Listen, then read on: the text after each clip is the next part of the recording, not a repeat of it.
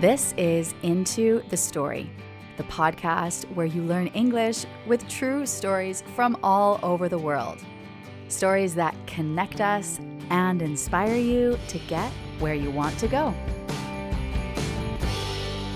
Hi everyone, it's your host Bree. I want you to think back to the very start of your career. Imagine the person that you wanted to be and the work that you imagined yourself doing every day.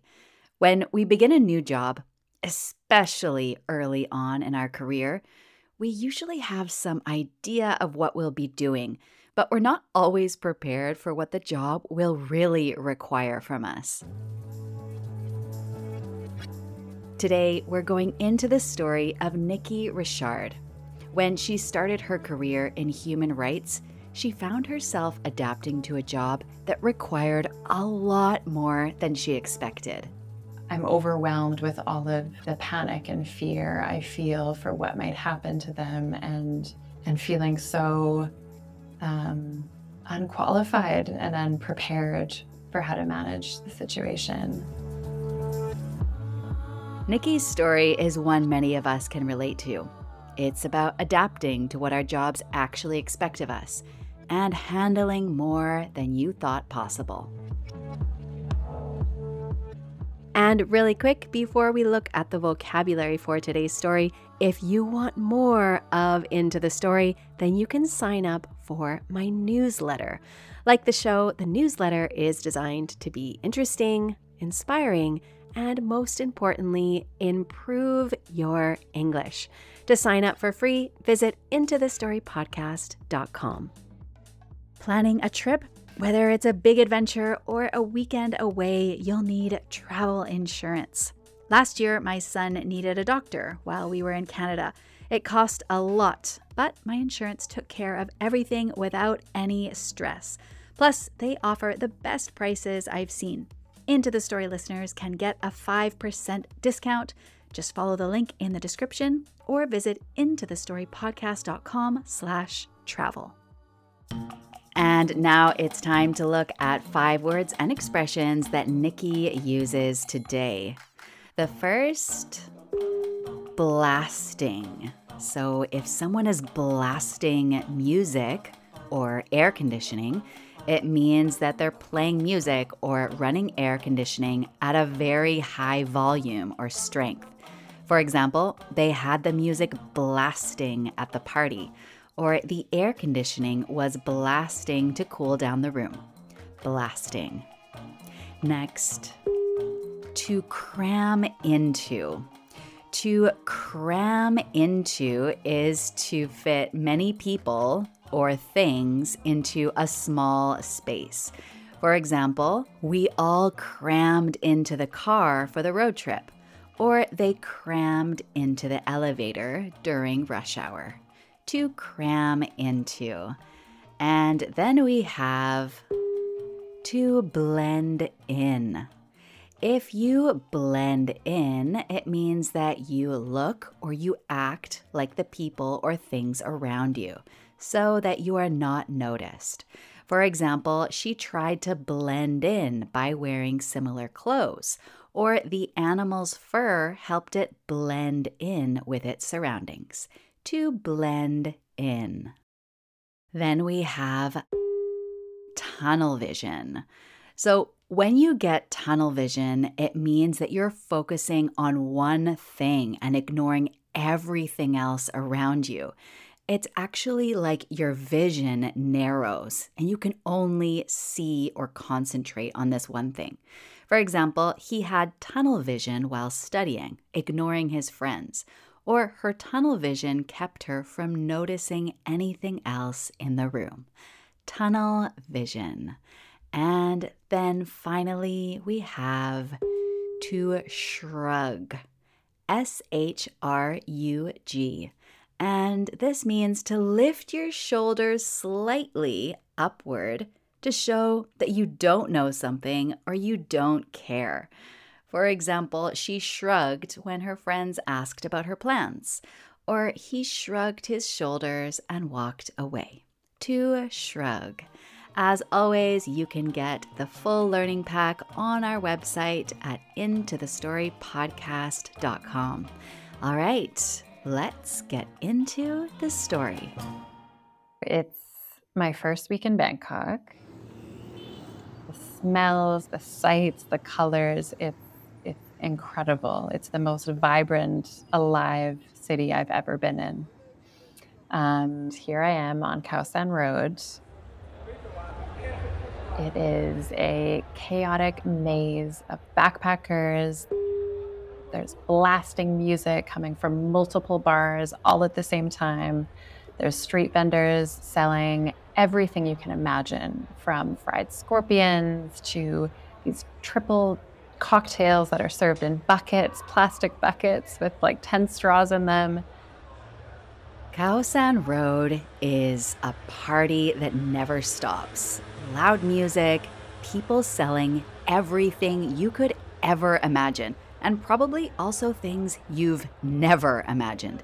It's loud, it's messy, it's Bangkok in all its chaotic glory. I get to this small table. There's this man sitting there, and he has this board standing up on top of the table that shows all of the samples of the different types of fake IDs that he will make for you for a small fee. So I hand him a list of the names that I would like on the fake IDs, along with some photos. And I'm watching as this man with tattooed arms is carefully typing fake names onto plastic cards. So he's making fake IDs for my students. After finishing her master's degree in human rights law, Nikki gets a job interview that she thinks she will not get. But she gets it. And she's going to be working with people from Burma who want to be leaders in the human rights movement in their country. And just 2 weeks later, she's on a plane to Bangkok. I never imagined when I took this job that this would be part of my job description. I imagined myself writing curriculum, teaching in a classroom, and here I am. I have now these laminated fake IDs for Myra, Anna, Thierry, Camoon, so the 4 young women that are in my class. And the whole idea is to help the students be safe, because in Thailand, it's actually very risky to be undocumented, especially if you're coming from Burma. In Burma, many people from rural areas do not have ID cards or passports. And when they leave Burma, they become undocumented migrants.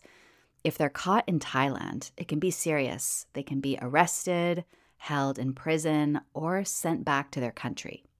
For many years, the Burmese military has been fighting against its own people who want democracy and basic human rights. Because of this conflict, Thailand, which is just across the border, has become a safer place for those working in Burma's human rights movement.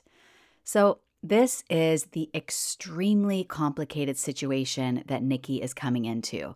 And does she feel prepared for this job? Not quite. I don't know the language at all. I'm completely unfamiliar with the culture. Yet I find myself here. I'm here to train young women from Burma in political empowerment and women's rights. The students are these amazing young women who are smart, they're ambitious, they are hoping to be leaders within their communities and their country. The work Nikki is doing is very secretive. She's been told not to tell anyone what she actually does. The NGO, this non-governmental organization, is a school, and it's surrounded by high fences. Even when they're outside having their lunch, they have to speak quietly. It's all about keeping the students safe. They are the ones most at risk. And this is just inside the school. Soon, Nikki will need to take the students on a trip where the risk is much higher. So 1 month into this new job, I'm finally able to take the students on an outing, and we head out of Bangkok to a port city where thousands of Burmese migrant workers are working in the fishing industry as laborers. So we cram into a typical Thai minivan, which is quite an experience. You are packed shoulder to shoulder with strangers. There's Thai pop music that's blaring so loudly, it hurts your ears. The air conditioning is just blasting, making your whole body shiver because you're coming out of this intense, sticky, humid heat. All of us are dressed to blend in. So we're wearing comfortable, simple clothes. They're all dressed to avoid being noticed. Each one carries a small bag, and inside the students' bags are their fake IDs. Even though they're not leaving Thailand, they are going to a city just along the coast, not far from Bangkok. They still must carry their IDs on them at all times. So as the van pulls up to the port, we get out, we have to walk maybe about 10 minutes, and all of a sudden it just opens up and we see the sea. And there's all of these huge fishing boats and trawlers that are just jam-packed, docked along the port. And I can tell that everybody working here is actually from Burma because the women have this, what's called tanaka, on their face. They use it as a natural sunscreen, but it actually comes from the bark of a tree, and they make it into this yellowish paste, and they make beautiful circular designs on their cheeks. And all of the men are wearing the traditional long jees, which are the skirts that people wear from Burma that go all the way down to their ankles. And they just have these huge fishing nets with these massive catches that you can see spread out all along the pavement everywhere you look. So if I didn't know what was behind this, I would think, yeah, these are just, wow, really hardworking people just doing their job. But actually, I was here to speak with local organizations, with labor rights groups, with women's rights groups, to better understand the conditions that these people were working in, which actually can be highly, highly exploitative and really terrible. Nikki and her students spend the day listening to stories. Stories of undocumented Burmese migrants who came to Thailand for work and ended up trapped on fishing boats for months, sometimes even years. One woman speaks of her brother, who got a job on one of these boats and was never heard from again. Another man shares how he escaped after months at sea, but has nothing left, no money, nowhere to go. These stories are everywhere, Nikki realizes. Burmese men and women taken by a system that sees them as invisible. I can see just some pain on my students' faces. Like, these are people from their home, these are people from their country, and they understand why they're here. This was the first time that all of us had been here and seen it firsthand, up close. For myself, I had read a lot of these reports, but actually meeting with people who were experiencing it, it felt, I guess, real and heavy.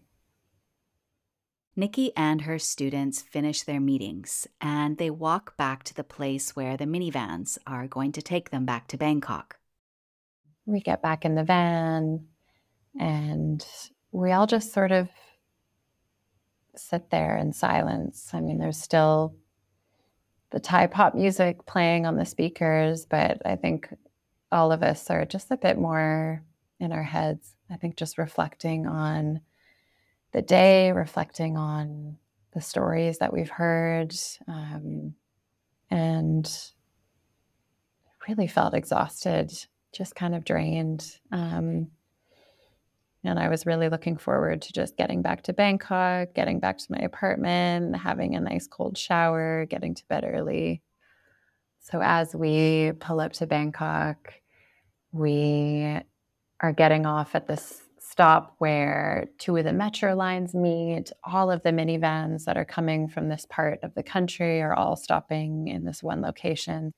And I kind of had my head resting on the window, and I see that we're coming into our spot. So I sit up and I look over to the curb where the van is approaching and is about to let us off. And I see a lineup of police officers. And I see them stopping the minivan that's pulled up in front of us. And I know exactly what's happening.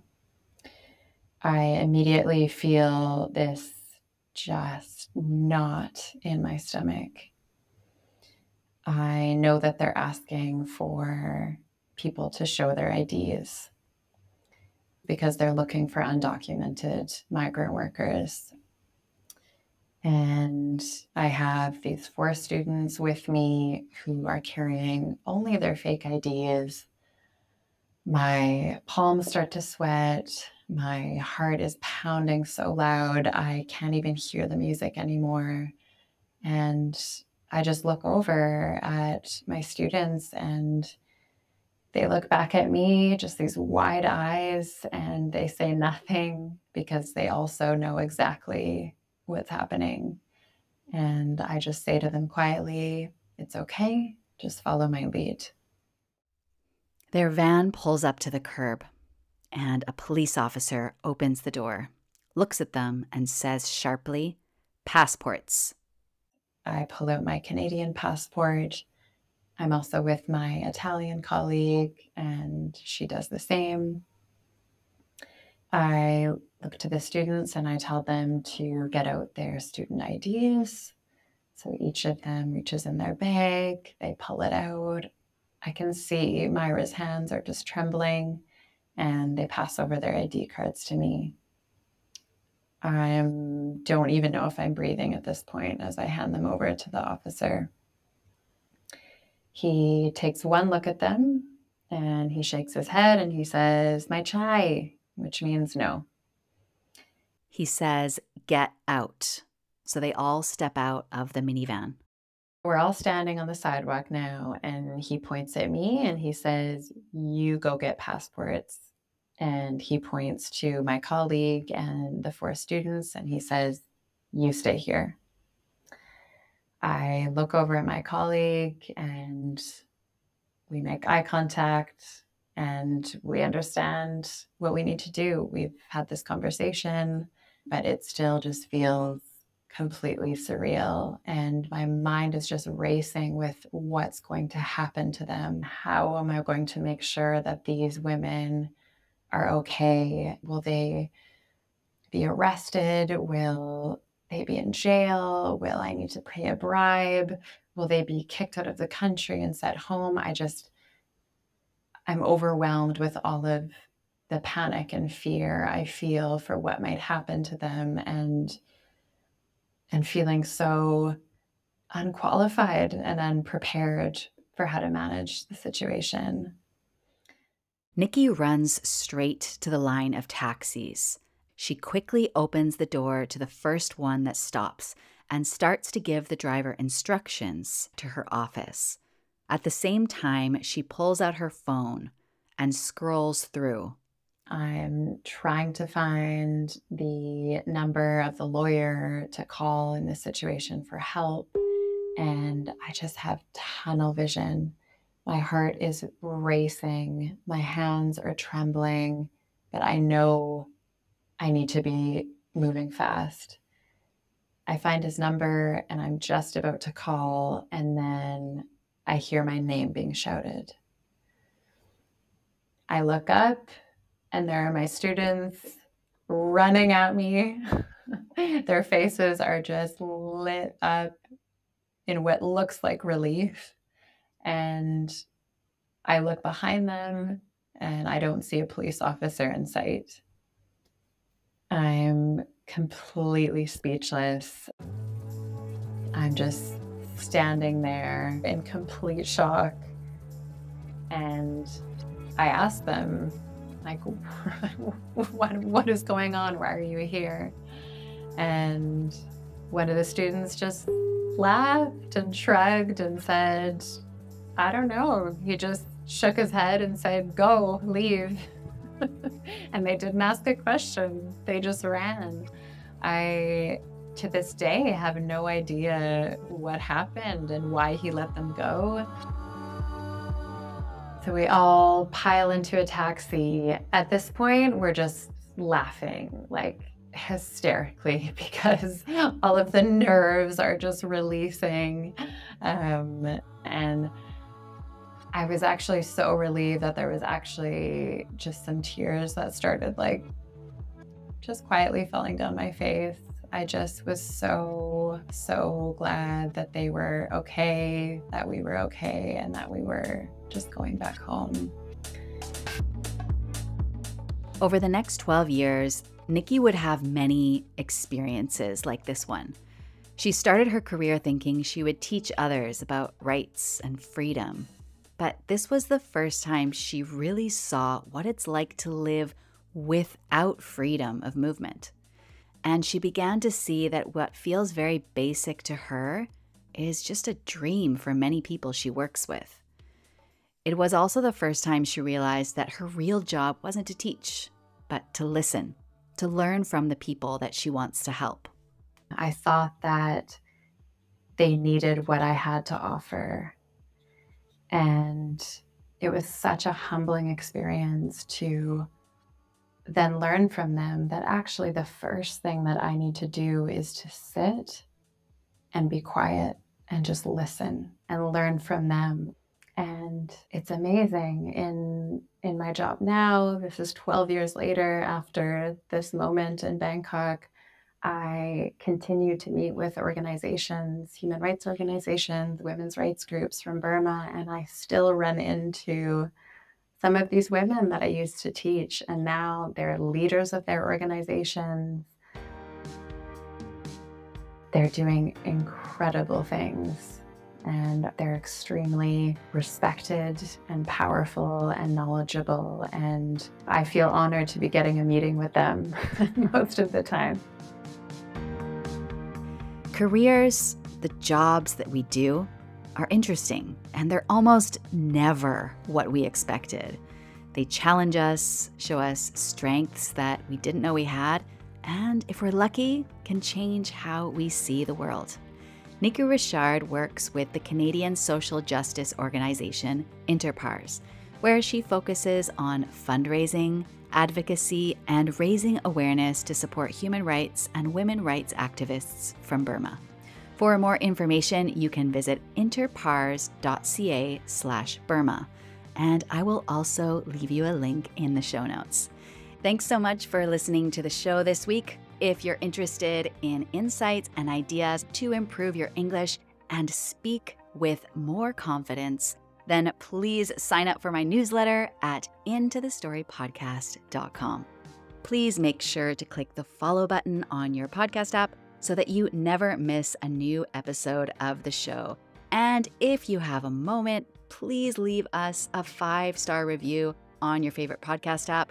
Every single review helps, and I really appreciate your support. Okay, that's all for today, folks. Until the next time, I hope that you have a good time, or at least a good story to tell.